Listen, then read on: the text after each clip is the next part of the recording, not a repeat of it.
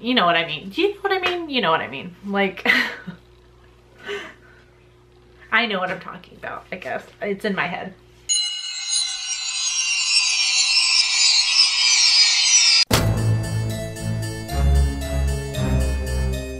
Right. Hey there, creepy peeps, and welcome to another very stale movie review. Part of my little horror movie marathon that I have going on this month, where I am going through a list of must-see horror movies that I've never seen. So don't judge me. I haven't seen it up until this point. I've seen them now though, okay? That's what counts. Today we're going to be talking about The Cabinet of Dr. Caligari, directed by Robert Vina? Is that how you would say his last name? I don't know, not very good at German. And my only German friend I could consult is in South Korea right now, so I can't consult her. Shit. This and Nosferatu, which I talked about yesterday, were definitely two of the most recommended horror movies whenever I was looking for like must-see horror movies. Everyone recommends this one as well,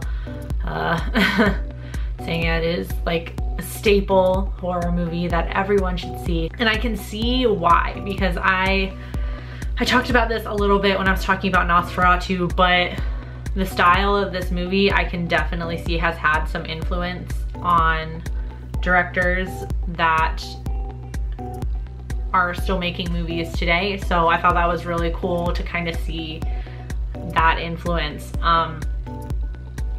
So The Cabinet of Dr. Caligari is about, did I write down his name? Frederick, who encounters at a carnival a man who calls himself Dr. Caligari. And Dr. Caligari's whole show or attraction in this carnival is centered around a somnambulist. I don't know how you say it, but basically the somnambulist Cesar is what his name is, Cesar. It'd be easier to refer to him that way. Is like sleeping all of the time or most of the time, and he can like see the future and things like that. So that's like the whole attraction. So they go, Frederick and his friend go see this show, and his friend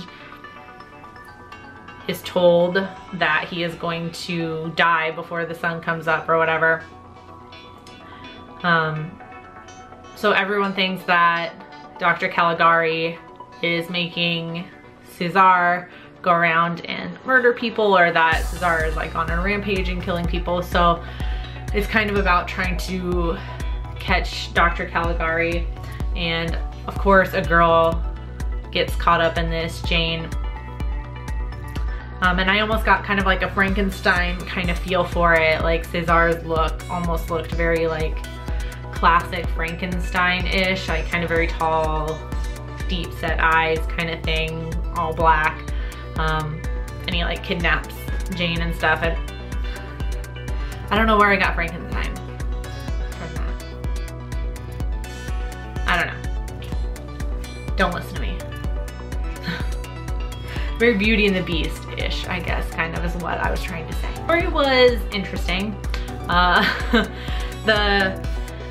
This was probably one of the more interesting silent films I've seen. The font was very interesting. I don't know if the font used on like the title cards was like the original kind of one, or that was like added in later, but it was kind of hard to read. So I had an interesting time trying to watch the movie, but I liked the story.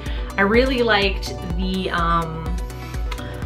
bookend, the opening and the end bits, which are, you kind of start off with Frederick and he's telling this story, and so, you know, and then we get into the bulk of the movie, which we understand as Frederick telling the story to somebody. And then at the end of it, it turns out that Frederick is in a mental institution. So he's just rambling on telling the story, and then all the characters that we've seen in the movie are either patients in the hospital or physicians and doctors. So Dr. Caligari is Frederick's doctor, and you know, obviously, you know, Frederick is so delusional, he thinks that he is a bad person. So it was an interesting ending, you know, to the movie. You think that it's all been resolved and Dr. Caligari has been caught, and then you're reminded that somebody is telling a story, and then that story ends up being like a delusion of a crazy person. So I kind of liked it. It reminded me of The Wizard of Oz a little bit, how, you know, all the characters were like in court, you know, like they're in his head, so they're playing characters in his head as well as, you know, but it's cool. I really like the music as well. The score was really cool. It was very eerie in like a rock and roll kind of way. Like it almost had like, I don't know where I'm going with this. It had a very like kind of hard, edgy kind of feel to it, which was cool. I like the music. And then once you learn at the end that Frederick is psychotic, like the music fits a little bit more. It's very like staccato almost, and it changes a lot and goes a lot of different places musically, so it makes sense. Like all of a sudden the music kind of makes sense, like that you're in the mind of a crazy person. This movie, as well as Nosferatu, were part of a movement known as German Expressionism. Cabinet of Dr. Caligari is probably the best example of a German Expressionist movie, which, like I said before, is supposed to be very surreal and not based in reality. So a characteristic of this type of movie would be like unnatural sets. So if you look just at pictures of the set of this movie,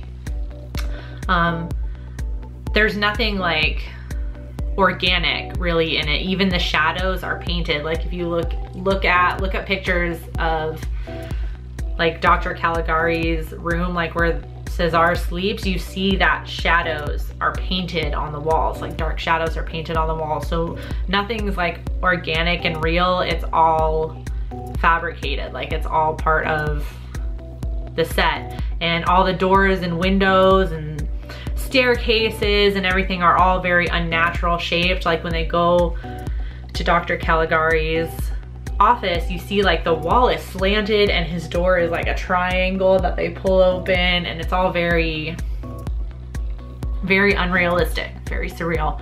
So I feel like this movie is a really good example of that. And this movement has had a lot of influence on other filmmakers. One that, before I even really researched this, came into my mind was Tim Burton.